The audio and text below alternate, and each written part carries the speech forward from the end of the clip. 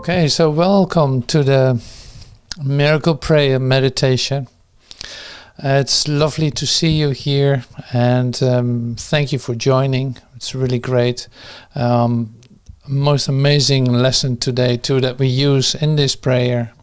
But most of all, the beauty of the energy of coming together in this recognition of one mind, one wholeness, oneness, because that is the energy where we are connecting with, in the sense of that is right here within us. So it's more we bring that to our awareness. So we're not doing anything. It's more you remember that it is there. And so today there's a bit of help that we have. There's a little part of an introduction that I'm going to read, which is also very lovely. And just, be open to receive it, to listen to it, to try not to understand it, but it's totally loving and lovely given.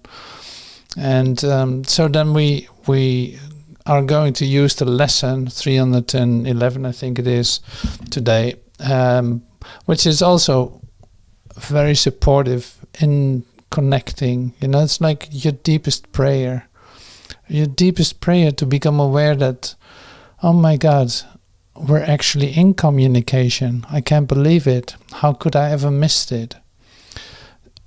So that's the gift of today, coming together and meeting in this place of no cares and no worries and no anxieties.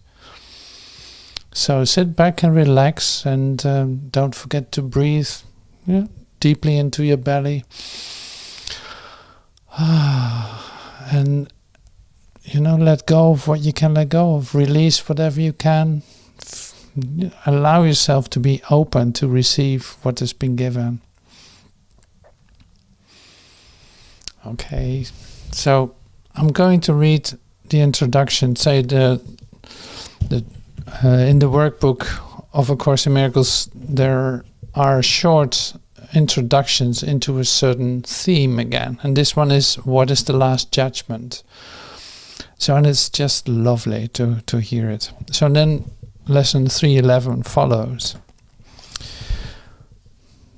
Christ's second coming gives the Son of God the gift to hear the voice for God proclaim that what is false, and what is true has never changed. As this the judgment is in which perception ends. At first you see a world which has accepted this as truth, projected from a now corrected mind. And with this holy sight, perception gives a silent blessing and then disappears. Its goal accomplished, its mission done. The final judgment on the world contains no condemnation, for it sees the world as totally forgiven, without sin, and wholly purposeless. Without a cause, and now without a function in Christ's sight, it merely slips away to nothingness. There it was born, and there it ends as well. And all the figures in the dream in which the world began go with it. Bodies now are useless, and will therefore fade away, because the Son of God is limitless. You who believed that God's last judgment would condemn the world to hell along with you, accept this holy truth. God's judgment is the gift of the correction He bestowed on all your errors, freeing you from them and all effects they ever seem to have. To fear God's saving grace is but to fear complete release from suffering, return to peace, security, and happiness, and union with your own identity. God's final judgment is as merciful as every step in His appointed plan to bless His Son and call him to return to the eternal peace He shares with Him. Be not afraid of love, for it alone can heal all sorrow, wipe away all tears, and gently waken from his dreams of pain the son whom God acknowledges as his. Be not afraid of this.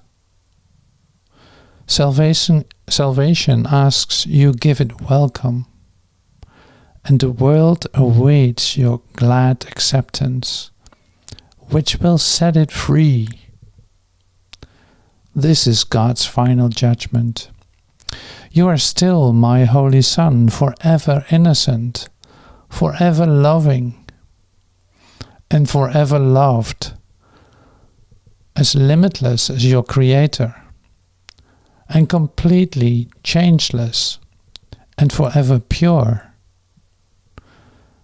Therefore awaken and return to me. I am your Father and you are my Son. So now I'll start reading the prayer that we're using in this meditation. I judge all things as I would have them be. Judgment was made to be a weapon used against the truth.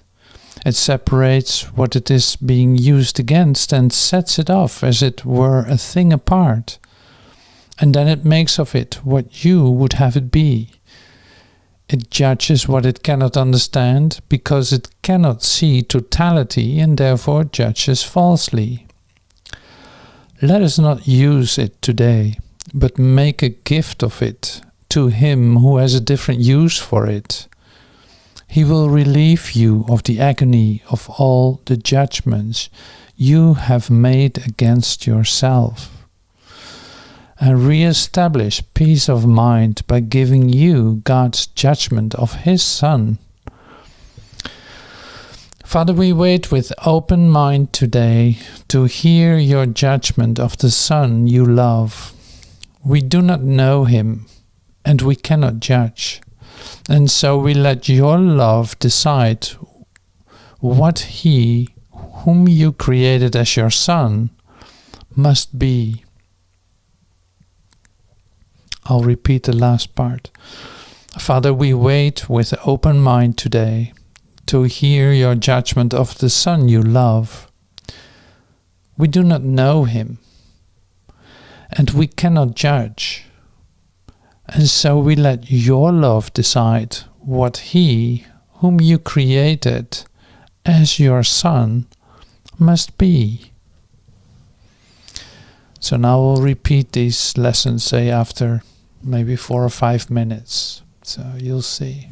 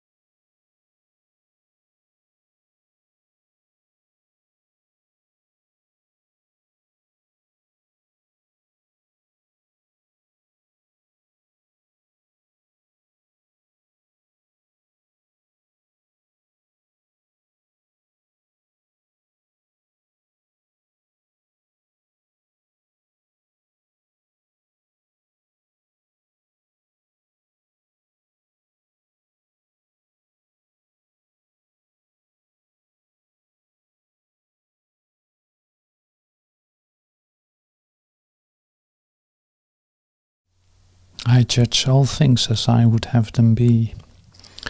Judgment was made to be a weapon used against the truth. It separates what is being used against and sets it off as it were a thing apart. And then it makes of it what you would have it be. It judges what it cannot understand, because it cannot see totality and therefore judges falsely. Let us not today use it, but make it a gift to him who has a different use for it. He will relieve you of the agony of all the judgments you have made against yourself, and re-establish peace of mind by giving you God's judgment of his Son.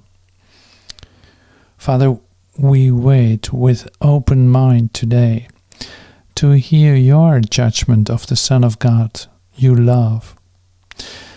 We do not know him and we cannot judge, and so we let your love decide what he whom you created as your Son must be.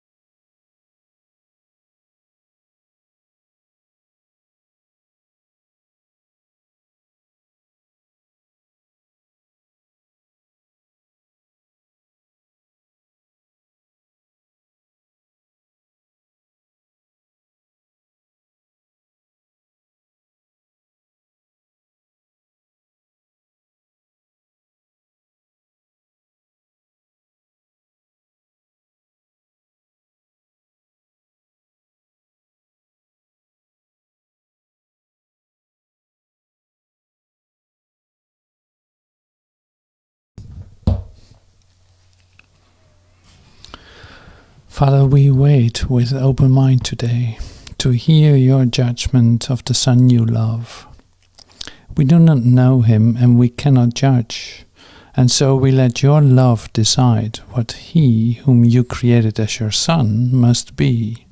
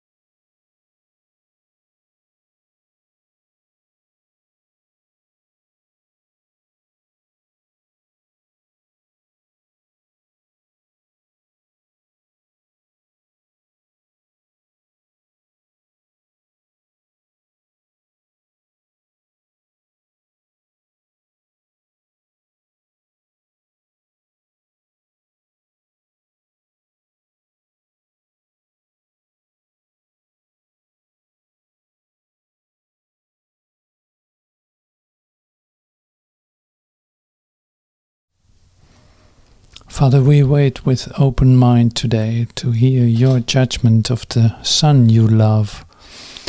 We do not know him and we cannot judge, and so we let your love decide what he whom you created as your Son must be.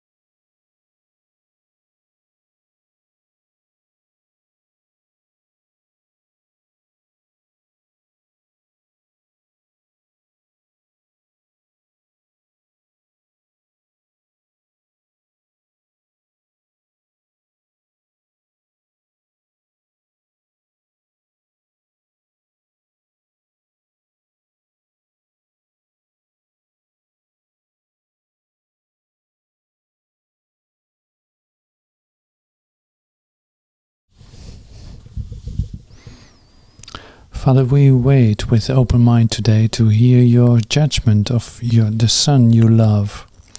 We do not know him and we cannot judge, and so we let your love decide what he whom you created as your Son must be.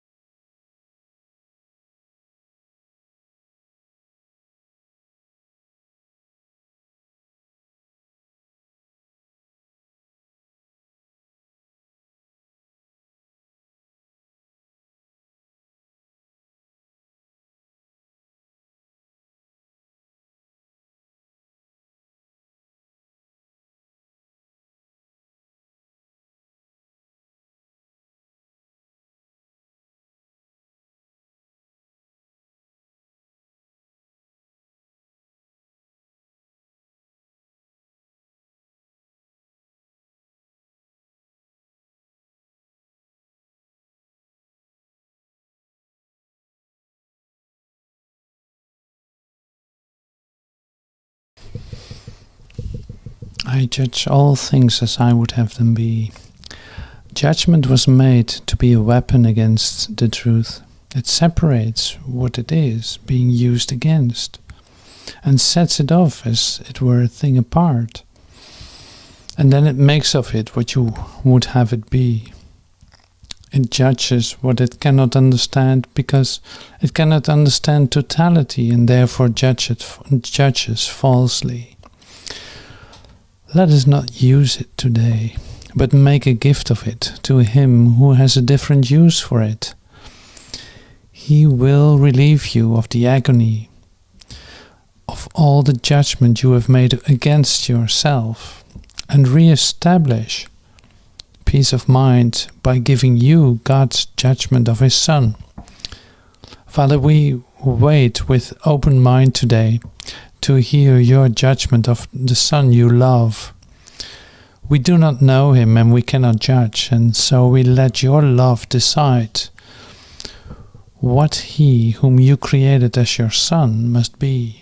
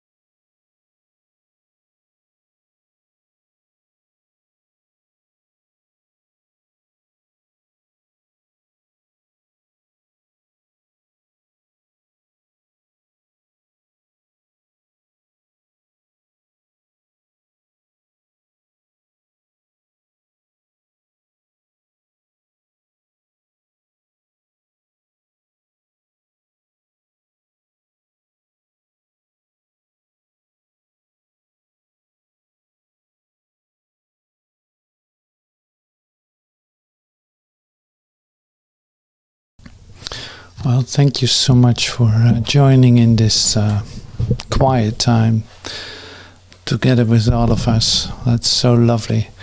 Thank you so much for doing that. So I will play a song now just to say as a moment still together. So enjoy that, and I hope to see you next time, next week, or whenever we meet. Thank you so much for that.